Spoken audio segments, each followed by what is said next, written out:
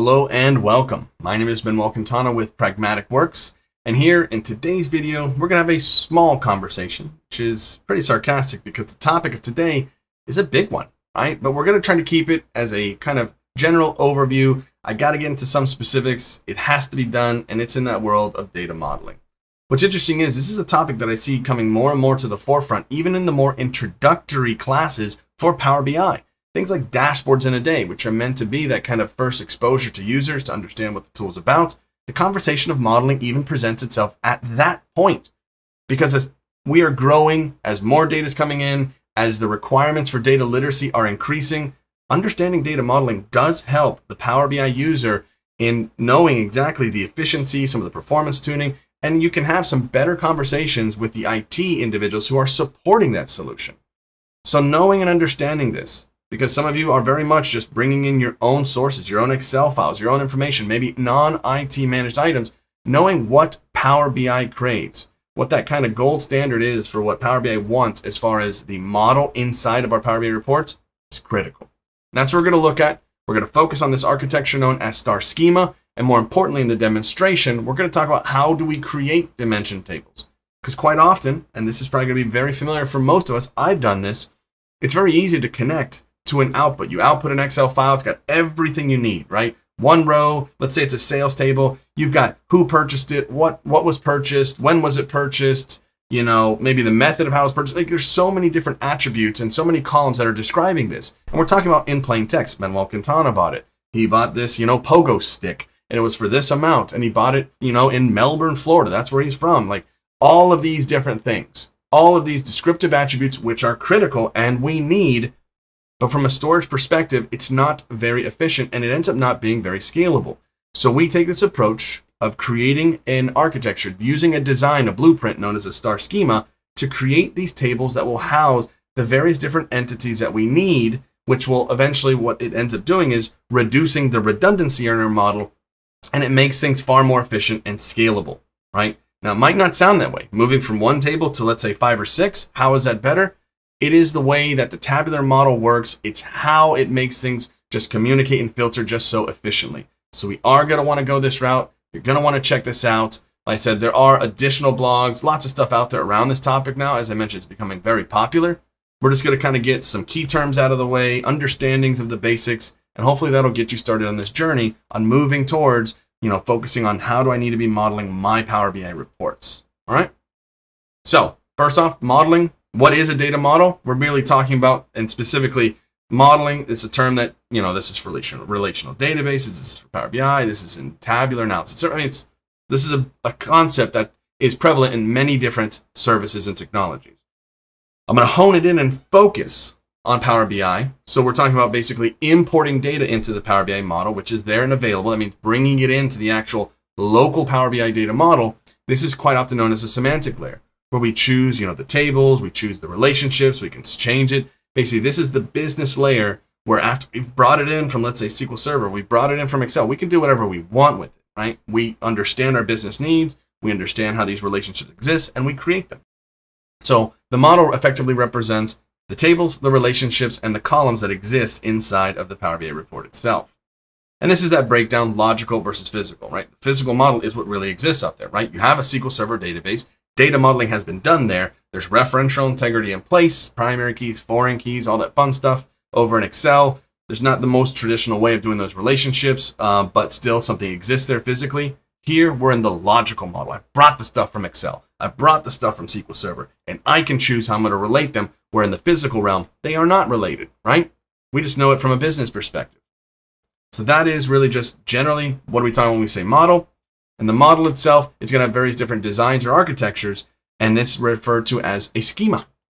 And the schema that we're going to be focusing on is the Star Schema. There is also kind of a branch out from this, we'll see in a moment, but that Star Schema, you can see a little image on the right. It's one of the simplest styles of this. It's been around for decades as well, but the idea is it contains really two types of tables. And there's varying different forms of these that go even further, but we're going to talk about fact tables and dimension tables with a focus on the dimension because that's what our example is going to be about. So we have these items in the center, that lightest blue one, that's our fact table. And all around it resides our dimensional tables. And we're going to break down what each of these means. What do we mean by a fact table? What do we mean by a dimension? In a moment. Now, the star aspect comes from the relative loose kind of shape that we have here with that central table and all the other ones around it having relationships to it. But also in certain circumstances, we might need to create dimension tables from dimensions. And when we talk about what dimensions are, when we talk about the process of denormalization versus normalization, this will make much more sense.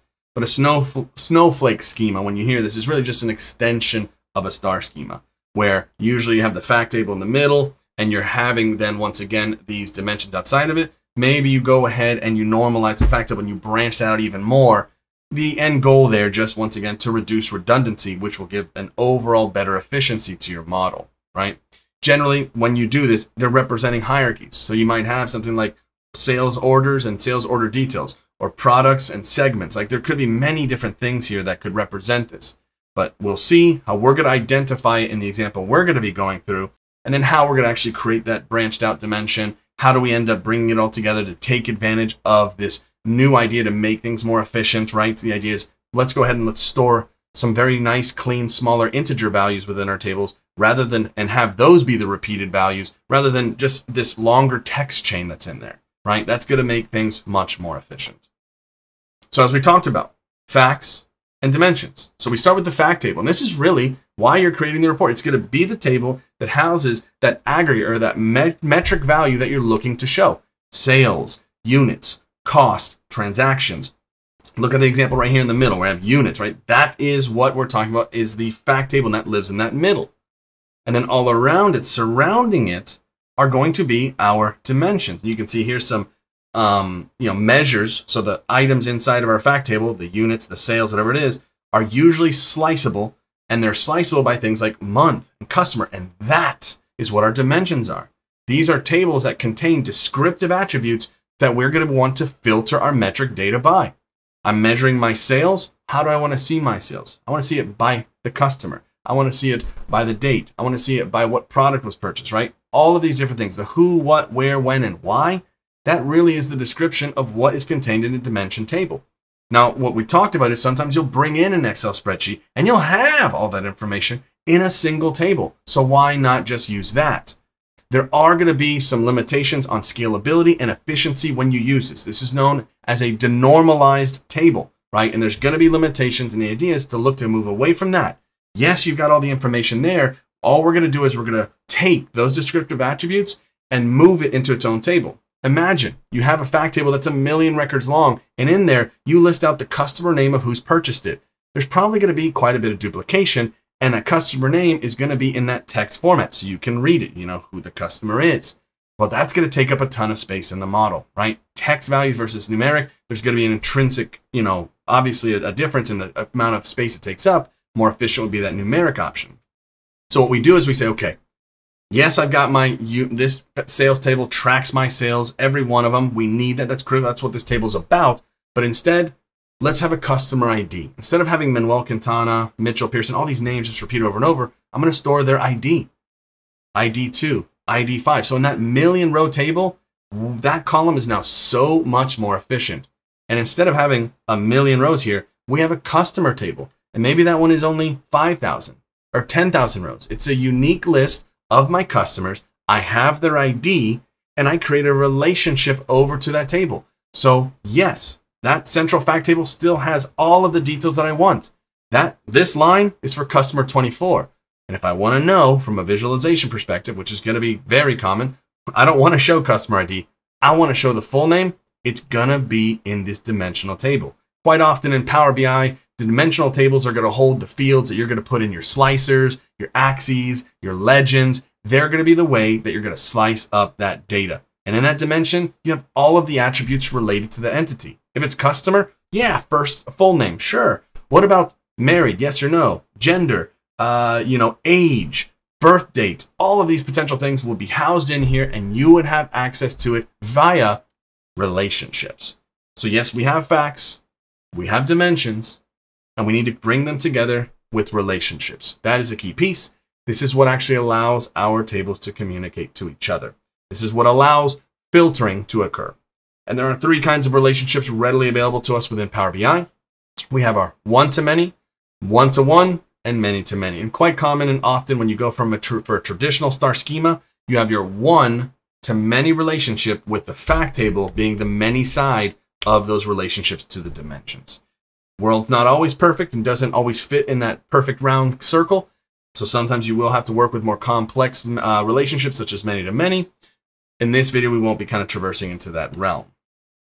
So really quick, what's normalization? That's what we're going to be doing here. This is where you're basically creating more tables and relationships that have fewer columns. We talked about having that big, flat, wide Excel table that has everything you need in one table, right? So what we would do is we would take on a process of normalization and break out the necessary elements into their corresponding dimension tables. That would be the process of normalization, which reduces redundancy. We talked about the customer name, repeated so many times. When the customer table, the customer shows up once. Significant reduction in redundancy, right? So this is going to be extremely efficient for us for disk space, optimizing, speed of reading and writing. This is key. Denormalization goes the other way. This is where we have fewer tables and sometimes just the one table, and we have a ton more columns under records. This is going to increase the degree of redundancy, not just obviously for a customer table, for the product name column, for the customer name column. Just imagine all the potential things that are going to be in there, and it's just going to be repeated over and over, right? Because in some way, we need to have the customer name, we need to have the product name, and since we only have the one table, that's what's going to have to be used. So denormalization takes up way more disk space because of that degree of redundancy and due to the nature, quite often, of the columns that are being used here, right? So we want to kind of move away from denormalization, which is a very common process. So hopefully that makes sense. Just a quick visit down this lane of what are models, Star Schema, which we are focusing on, and the idea of facts and dimensions. Let's go ahead and look at the Power BI report that I have here and break down what's going on. So we can see here, if I go and visit over into my model view, I have got a model here which simply has a sales table. We have this product dimension. As you can see, I do have a date dimension. And if you ever need to, just in case, you can always hit the fit to screen, and this makes it easy to find out exactly what's going on in here. So there are some relationships here that are missing, and that's okay because that's for a different video. Bringing this all together, we can see we have like this geography table. We have this whole city, state, and all this fun stuff that actually relates to a customer table, which we'll be covering later. In my case, I'm actually going to go ahead and create a relationship here from date to date. But what we're going to be interested in, what we're going to be focused on for right now is going to be this table right here, product dimension. But before we dive into it, let me explain what's going on. Imagine this table. Let's kind of recreate this and go back in time of what this table could have looked like, the sales table. So I'm going to go to the data view. If we go to the data view, we can see here we have a product ID, which is just a number. We have a customer ID. We have a campaign ID, right? And what we're measuring is the number of units. So in this transaction, on this day, we sold this product to this customer during this campaign, and it was 1 unit, right? We're recording each transaction. Well, in a more denormalized model, what would have happened is this would have given me the product name, maybe even more, maybe the product description, basically everything that we have in this product dimension table that potentially could have been in the root table, in the main fact table, in the one big flattened table. And look at all of this, right? There's a lot potentially repetition. Now, in this case, product ID is unique, which means there's only going to be one representation of each product name. But we also already see there's some issues here. Look at this. Look at the redundancy right here. This is what we're going to tackle. We're actually going to branch out a dimension from our product table to create a category segment dimension table because there's a ton of redundancy. Why not just say, hey, product ID 1, Maximus UC 42, it's part of category segment 1. That's it. We can literally eliminate both of these columns and have it represented by a single ID. But obviously, when we go and look, we don't have a table like that. We need to create it. So the logic that we're going to use inside of this dimension table to create effectively this snowflake dimension, this is what you would do from the very beginning as well. When you have that large central fact table and you need to figure out what are our dimensions, that's what you're doing. You're breaking it out and creating these items. So let's go ahead and create. Let's reduce the redundancies, take a process of normalization to create a new dimension which would have a relationship to product dimension, but that's going to allow us still to filter any of our sales information. because we'll be able to filter from our new dimension into product dimension, and then that will carry on towards sales. You can always tell because of the directionality of these filter arrows, and the ones can always filter the many side of the relationship. So let's start off and create our dimensions. So to begin, what we're going to be doing, just in case, I'm going to go visit my, in the home ribbon, I'm going to go over here into my transform data, right? I'm just going to go into the Power Query Editor side. We know we're focused here on product dimension here. And the idea is I want to create a category segment dimension. So it's going to basically have a unique combination of category and segments, all the available options. We're going to create a unique identifier for that. And then we're going to need to replace that. We need to restructure this table so it takes advantage of that more efficient relationship that we can define. So not rural productivity, right? Not seeing these options right here. Instead, I'm just making an arbitrary number. I don't know what's going to be assigned the ID just yet, but instead we just have one column that would say 1. And that means it's part of the rural productivity category segment. It's going to be that easy. So first is first. Let's take advantage. Everything we need is actually right here in this table, but it's only found in 2 columns, category and segment. So I'm going to make my life easy. I'm going to right-click the product dimension table and duplicate this. This is what you would do. I would go ahead and say, you know what?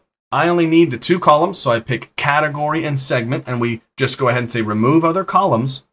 And then what we can do is go ahead and highlight both of them, and we're going to go ahead and hit remove duplicates.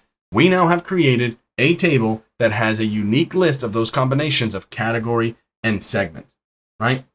So this is obviously still the same. This is still just text values. You know, technically we could create, like, if we combine them, we could combine the other, but we want to get away from using these text values. We want to get to a more efficient means of identifying this and a more efficient means for being able to create the relationship. And quite common is using a numeric representation to have an ID value. So it serves no business value per se. It's more for just creating a unique identifier. And the nice place is we can do that right here in Power BI. If we go over to the Add Column ribbon, we can see that there is an option to add an index column.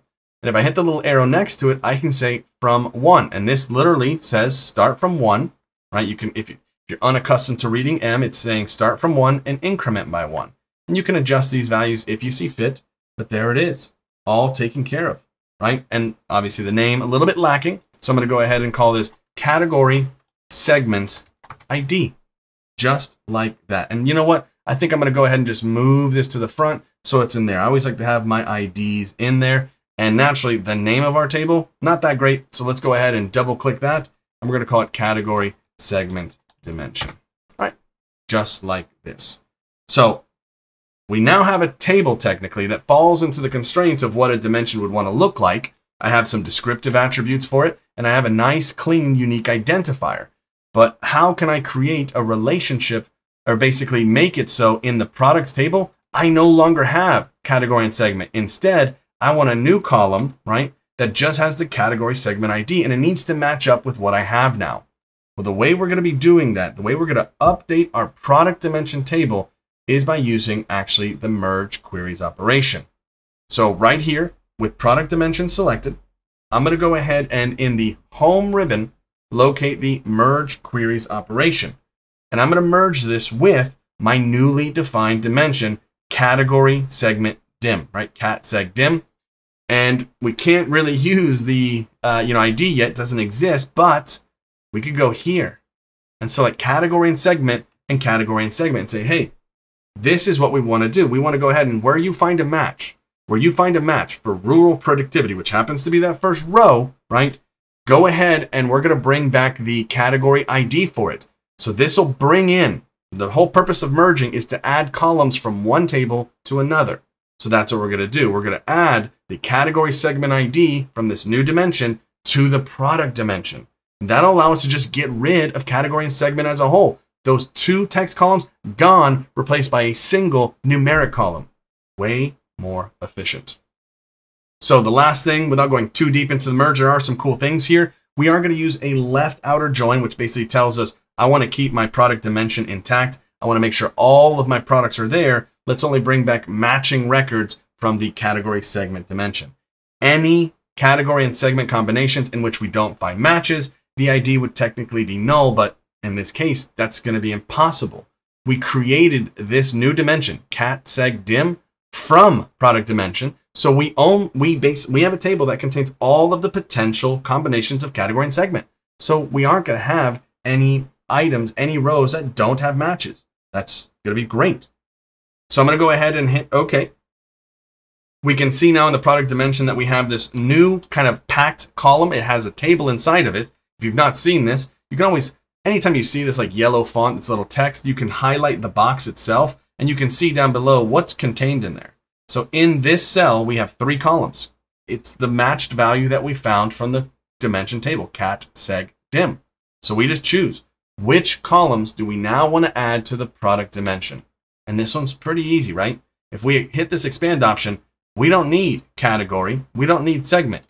It's already right here. So we don't need those 2 items, right? So I'm going to uncheck it. And for the sake of making naming convention easy, I'm just going to uncheck use original column name as prefix. And I'm going to hit OK. And we now will see we have a category segment ID. Literally, Maximus RP-01, that product is part of the category segment of 1. So that means I don't need to have category, or segment. Gone. Just get it out of here. Now, technically also in this scenario, but it doesn't matter if you look, the manufacturer ID, this is actually redundant data. It's the same for both. If you have information that's the same for both, you can choose to maintain or keep it, but clearly this is product information for one manufacturer and one manufacturer only. Those would probably represent columns I'd probably eliminate as well, so we don't need them. Now we have, and I can move this over here. We have these various items, right? Product ID, if I want to bring back the information, I can. But the one thing is, we have yet to actually create a relationship between these 2, right? Meaning I need to go ahead and hit close and apply, right? Now that I've restructured the product table, that I've got that all set up so that it's going to be, has an ID rather than the other item. When I hit close and apply though, Power BI does a pretty swell job in locating and realizing, see our new tables all the way over here, because it sees the same name column, segment ID, compatible data types, it automatically created the relationship, right? So if I want to have a breakdown of my units by category or by segment, I'm going to be able to do it. And our product table is now so much more significantly maintained. We don't have those 2 text columns for the 200. It's only a 212 row table, so obviously not a monstroscopic impact, but still imagine this from a scalable perspective. 2 text columns versus a nice, clean, singular numeric column. The amount of space that's going to be consumed here is vastly different. So this is us basically taking a process of normalization, branching out a dimension from 1, so this would fall under snowflaking, so that we could reduce the redundancy in our product table, right? 212 versus how many rows did we have in our new dimension? 10, all right? These text values show up 10 times versus 212 times. Once again, if you think about this from a scale perspective, that's a massive difference. So hopefully that kind of makes sense. Like I said, not the shortest video, but definitely not the longest when we want to talk about modeling, but hopefully gave you a good idea of what we mean when we talk about star schema, what are facts and dimensions, and a very small, quick approach of, hey, I looked at a table, I recognize there's a degree of redundancy here, and I can create a hierarchy, right? Products fall under a specific category and segment, but I can create a category and segment dimension. This is us going from dimension to dimension, but you also, if you have that big flattened out table, you might be doing this from your fact table, creating your initial dimensions as well. This is a common practice that's happening right now, and really something you should be looking forward if you've not been using a star schema. It's going to be great for scalability, and it's really what Power BI craves. So I hope you enjoyed. Don't forget to like and subscribe, and I'll see you in the next one.